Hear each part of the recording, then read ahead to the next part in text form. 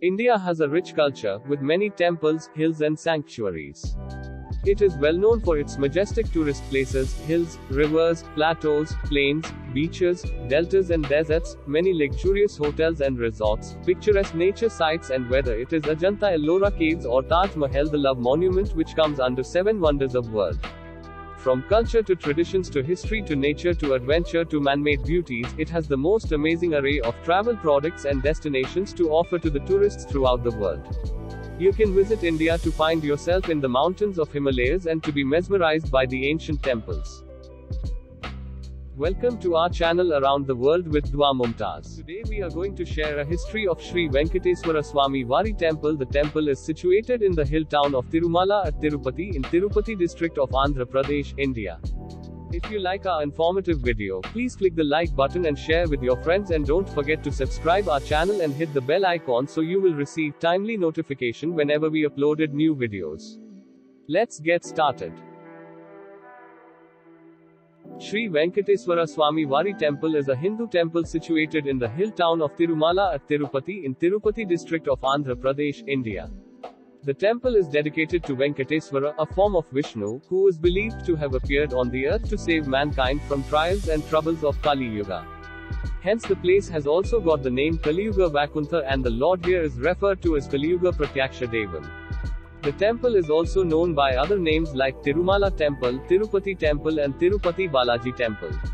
Venkateswara is known by many other names, Balaji, Govinda, and Srinivasa. The temple is run by Tirumala Tirupati Devasthanams (TTD), which is under control of Andhra Pradesh Government. The head of TTD is appointed by Andhra Pradesh Government. The revenue from this shrine is used by Andhra Pradesh Government. Tirumala Hills are part of Sheshachalam Hills range. The hills are 853 meters above sea level. The hills comprises 7 peaks, representing the 7 heads of Adishesha. The temple lies on the 7th peak, Venkatadri, on the southern banks of Sri Swami Pushkarini, a holy water tank. Hence the temple is also referred to as Temple of 7 Hills. The temple is constructed in Dravidian architecture and is believed to be constructed over a period of time starting from 300 centuries. The Garbhagriha Sanctum Sanctorum is called Ananda Nilayam. The presiding deity, Venkateswara, is in standing posture and faces east in Garbhagriha. The temple follows Vakhanasa Agama tradition of worship. The temple is one of the 8 Vishnu Swayambhu Kshetras and is listed as the 75th Divya Desham. The temple premises have 2 modern Q-complex buildings to organize the pilgrim rush, Tarigonda Vengamambaranna Prasadam complex for free meals to pilgrims, here township buildings and a number of pilgrim lodging sites. It is one of the richest temples in the world in terms of donations received and wealth. There are several legends associated with the manifestation of the Lord in Tirumala. According to one legend, the temple has a Murti, deity of Venkateswara, which it is believed, shall remain here for the entire duration of the present Kali Yuga. During Dwapara Yuga, Adishesha resided on earth as Sheshachalam Hills after losing a contest with Vayu. According to Puranas, Tirumala is regarded as Adivaraha Kshetra. After killing Hiranyaksha, Adivaraha resided on this hill. Venkatachala Mahatyam is the widely accepted legend over Tirumala temple. During Kali Yuga, Narada advised some sages who were performing ghee to decide who could be given the fruits of ghee among Trimurtis Brahma, Vishnu and Shiva. Bhrigu was sent to test the trinity. The sage who had an extra eye in the sole of his foot visited Brahma and Shiva and went unnoticed in both these locations. He cursed Brahma to be not worshipped and Shiva to be worshipped as a lingam. At last he visited Vishnu and the Lord acts as if he had not noticed Bhrigu. Getting angered by this act, sage Bhrigu kicked Vishnu in the chest, to which Vishnu did not react and instead apologized to the sage by massaging his feet. During this act, he squashed the extra eye that was present in the sole of Bhrigu's foot. However, Lakshmi finds it as an insult since Vishnu's chest was considered as Lakshmi's residence Vakshasthala, and Bhrigu kicked it, which indirectly insulted Lakshmi.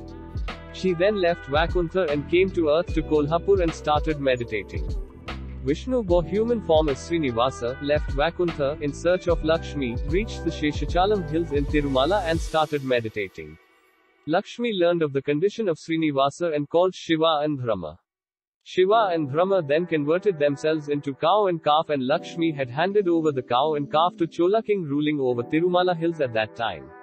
The cow would provide milk to Srinivasa daily while it was taken for grazing. One day, a cowherd saw this and tried to beat the cow with his staff, but Srinivasa had borne the injury. Getting angered by this, Srinivasa had cursed the Chola king to become a demon, as Dharma says sins committed by servants, Shudras, should be borne by kings. The king prayed for mercy, after which Srinivasa said to him that the king should take next birth as Akash Raja and should perform marriage of his daughter Padmavati with Srinivasa. Srinivasa went to his foster mother Vakula Devi on Tirumala hills and stayed there for a while. After curse, Chola king took rebirth as Akash Raja, and he had a daughter named Padmavati, who was born in the Padma Pushkarini situated at present-day Tiruchenur in Andhra Pradesh. Srinivasa married Padmavati at present-day Narayanvanam in Andhra Pradesh and returned to Tirumala hills. After few months, goddess Lakshmi had discovered the marriage of Srinivasa with Padmavati and went to Tirumala hills to question Srinivasa.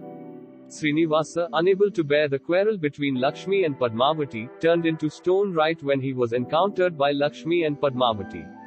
Brahma and Shiva appeared before the confused queens and explained the main purpose behind all this: the Lord's desire to be on the 7 hills for the emancipation of mankind from the perpetual troubles of Kali Yuga.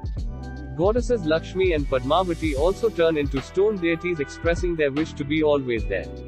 Lakshmi stays with him on his chest on the left side, while Padmavati rests on his chest's right side. The first recorded endowment was made by Pallava Queen Samavi in the year 966 century.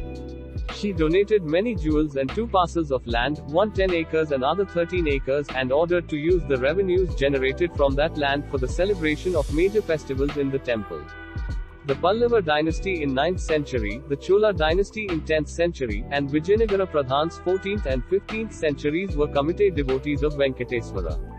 The temple gained most of its current wealth and size under the Vijayanagara Empire, present-day Karnataka state, with the donation of diamonds and gold. In 1517, Vijayanagara Emperor Krishnadevara was a frequent donor and visitor the temple. His donations of gold and jewels enabled the Ananda Nilayam inner shrine roofing to be gilded. On the 2nd of January 1517, Krishnadevara installed his own statue in the temple. After the decline of Vijayanagara Empire, rulers from states such as the Kingdom of Mysore and the Garhwal Sansthanan worshipped his pilgrims and gave ornaments and valuables to the temple. Maratha General Raghoji I Bhonsle died in 1755, visited the temple and set up a permanent administration for the conduct of worship in the temple. Between 1320 century and 1369 century, idols of Ranganatha temple of Srirangapatnam were kept in this temple for safekeeping. In the 11th and 12th centuries, Ramanujacharya visited Tirupati thrice. On the first occasion, he spent a year with his uncle, Tirumala in Nambi, learning the esoteric meaning of Ramayana. His second visit was for settling a dispute that arose between the Saivites and Vaishnavites regarding the nature of the image set up in the Tirumala temple. During the last visit, which was at an advanced old age of 102 years, the Acharya installed the image of Govinda Raja and laid the foundations of the present town of Tirupati. Ramanuja streamlined the rituals at Tirumala temple according to Vaikanasa Agama tradition and introduced the recitation of Nalaira Divya Prabandham. Also set up Tirupati Jia Mutt in 1119 AD in consultation with Tirumala Ananthalvan to institutionalize service to the Lord and supervise the temple rituals. The Jiyas to this day ensures that the rituals ordained by Ramanuja are observed. After the end of Vijayanagara Empire, the temple went into the hands of Golconda in July 1656, and then it was under the French for a short period of time and under Nawab of Karnataka till 1801. With the advent of British during the early 19th century, the management of the temple passed to hands of East India Company, who accorded special status to temple and avoided interference in temple activities. Madras government passed Regulation 7 of 1817, which passed the temple to Board of Revenue through Collector of North Arcot District. In 1821, Mr. Bruce, the then East India Company Commissioner for Chittoor District, had drawn rules for the management of temple, which is referred to as Bruce's Code. The 7th Nizam of Hyderabad, Mir Osman Ali Khan, donated Rs 8,000 to the temple. The temple bears as many as 640 inscriptions in Kannada, Sanskrit, Tamil, Telugu languages. There is a unique collection of about 3,000 copper plates on which the Telugu Sankirtanas of Talapaka Annamacharya and his descendants are inscribed. This collection forms a valuable source of material for a historical linguist in Telugu. Apart from its importance to musicologists, the temple attracts approximately 75,000 pilgrims every day. The annual budget, estimated at Indian rupees 2,530.10 crores for the financial year 2015-16, runs charitable trusts whose funds are derived from the budget and donations from the devotees. The annual income is estimated at Indian rupees 10 billion in 2008. Most of its income is derived from the donations in Srivari Hundi. Devotees donate to the TTD, which runs into millions of rupees. TTD, the organization running the welfare of the temple, runs various charitable trusts whose funds are derived from the budget and donations from the devotees. There are 3 dwarams, entrances which lead to Garbhagriha from outside. Mahadwaram, also known as Padikavali, is the first entrance which is provided through Mahaprakaram outer compound wall. A 50 feet, 5-storied Gopuram temple tower is constructed over this Mahadwaram with 7 kalasams at its apex. Vendivakili silver entrance, also known as Nadimi Padikavali, is the second entrance and is provided through Sampangi Prakram inner compound wall. A 3-storied Gopuram is constructed over Vendivakili with 7 kalasams at its apex. Bangaruvakili golden entrance is the third entrance which leads into Garbhagriha. There are 2 tall copper images of the Dwarapalakas Jaya Vijaya on either side of this door. The thick wooden door is covered with gold gilt plates depicting the Dasavatharam of Vishnu. Circumambulation around Sanctum Sanctorum in the temple or deities is called Pradakshinam. There are 2 circumambulation paths in the temple.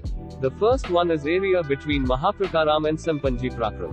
This path, known as Sampanji Pradakshinam, has many mandapas, Dwajastambam, Balipitam, Kshetrapalika Sila, Prasadam distribution area etc. The Vimana Pradakshin is the second Pradakshinam, which circumambulates Ananda Nilayam Vimanam.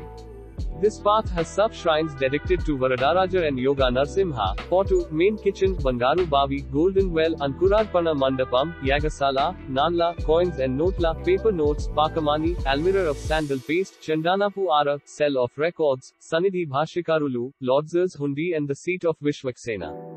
Garbhagriha is the Sanctum Sanctorum where the presiding deity Venkateswara resides along with other small deities. Golden entrance leads to Garbhagriha. There are 2 more doors in between Bangaruvakili and Garbhagriha. The deity is in a standing posture with 4 hands in different postures, one in Varada posture, one placed over thigh and other 2 holding Shinka and Sudarshana Chakra.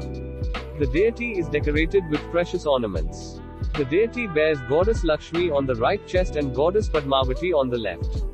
Pilgrims are not allowed to enter the Garbhagriha beyond Kulashekharapadi path. Ananda Nilayam Vimanam is the main Gopuram constructed over Garbhagriha.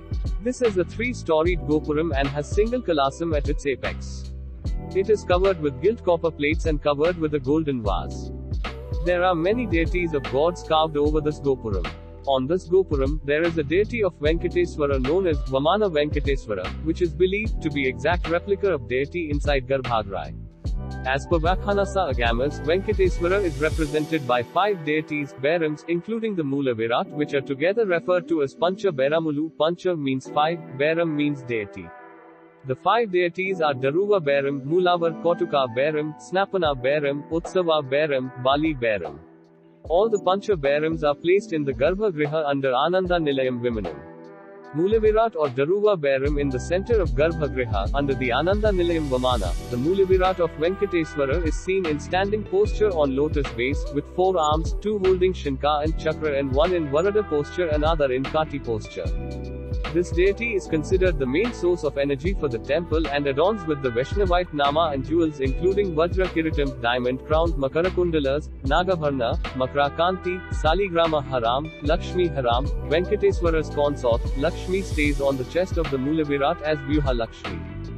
Bhoga Srinivasa or Kotuka Bairam. This is a small 1-foot silver deity which was given to the temple in 614 AD by the Pallava queen Samavi for conducting festivals.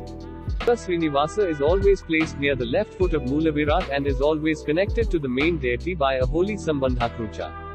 This deity receives many daily sevas, pleasures, on behalf of Mulavar and hence known as Bhoga Srinivasa in Telugu. Bhoga means pleasure. This deity receives Ekantha Seva daily and Sahasra Kalsabhisheka on Wednesdays. Ugra Srinivasa or Snapana Bairam. This deity represents the fearsome Telugu. Ugra means angry aspect of Lord Venkateswara. This deity was the main processional deity until 1330 when it was replaced by the Malayappa Swami deity. Ugra Srinivasa remains inside the Sanctum Sanctorum and comes out on a procession only one day in a year, on Kishika Dwadasi, before the sunrise. This deity receives daily abhishekam on behalf of Mulavirat, giving the name Snapana Bairam, Sanskrit. Snapana means cleansing. The temple follows Vakhanasa Agama tradition of worship, which is believed to be revealed by sage Vakhanasa and is propagated by his disciples Atri, Bhrigu, Marichi, Kashyapa. Vakhanasa is one of the principal traditions of Hinduism and primarily worships Vishnu and his associated avatars as the supreme god. This ancient texts recommend 6 times a day puja worship for Vishnu, of which minimum 1 puja is mandatory. Rituals are classified as daily, weekly and periodical. The daily sevas in temple in order of occurrence include Suprabhata Seva, Tomala Seva, Archana, Kalyanozavam, Dolozavam, Anjal Seva, Arjita Brahmotsavam, Arjita Vasantozavam, Sahasra Deepalankarana Seva, Ekanta Seva. Weekly sevas of the temple include Vishesha Puja on Monday, Ashtadala Pada Padmaradhana on Tuesday, Sahasra Kalsabhishekam on Wednesday, Tirupavada Seva on Thursday, Abhishekam and Nijapada Darshanam on Friday. There are no weekly sevas on Saturday and Sunday. Periodical rituals include Jeshtabhishekam, Anivara Asthanam, Pavitrozavam, Koil Alva Tirumanjanam. To manage the huge number of devotees visiting the temple, Tirumala Tirupati Devasthanam constructed 2 Vaikuntham queue complexes, one in the year 1983 and the other in the year 2000. Vaikuntham queue complexes have rooms where devotees can sit and wait until their turn for darshan. According to tradition, it is important for a devotee to have darshan of Venkateswara Swami Temple lying on the northern banks of Swami Pushkarini before having darshan of Venkateswara in the main temple. Many devotees have their head tonsured as makku, an offering to God. The daily amount of hair collected is over a ton.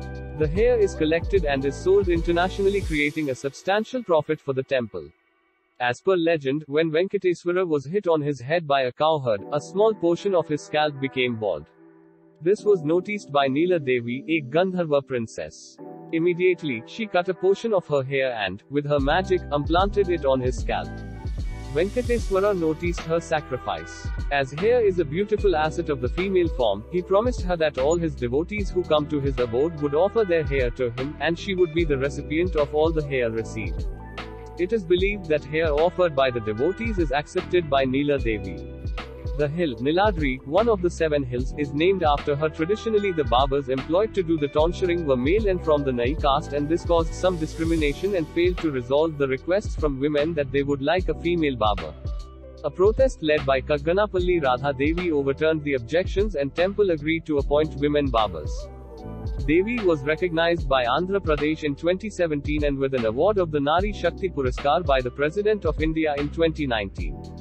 In the Venkateswara Temple, over 433 festivals are being observed in 365 days of a year, suiting the title, Nitya Kalyanam Pachhatoranam, where every day is a festival. Sri Venkateswara Brahmotsavams, a 9-day event, which is celebrated every year during month of October, is the major event of Venkateswara Temple. During Brahmotsavams, the processional deity Malayappa along with his consorts Sridevi and Bhudevi, is taken in a procession in 4 Mada streets around the temple on different Vahangs. Vahans include Dwajarohanam, Peda Sesha Vahang, Chinna Sesha Vahang, Hamsa Vahang, Sinha Vahang, Muthapu Pandiri Vahang, Kalpavriksha Vahang, Sarva Bhupala Vahang, Mahini Avataram, Garuda Vahang, Hanumantha Vahang, Swarna Rathozavam, Golden Chariot Gajavahanam, Rathozavam, Chariot, Ashwa Vahang, and Chakra Snanam. During Brahmotsavams, the temple will witness lakhs of devotees, particularly on Garuda Vahang. Vaikuntha Ekadasi, the day on which it is believed that Vaikuntha Dwarams will be opened and the most important Vasinavite festival, is celebrated with grandeur in Tirumala.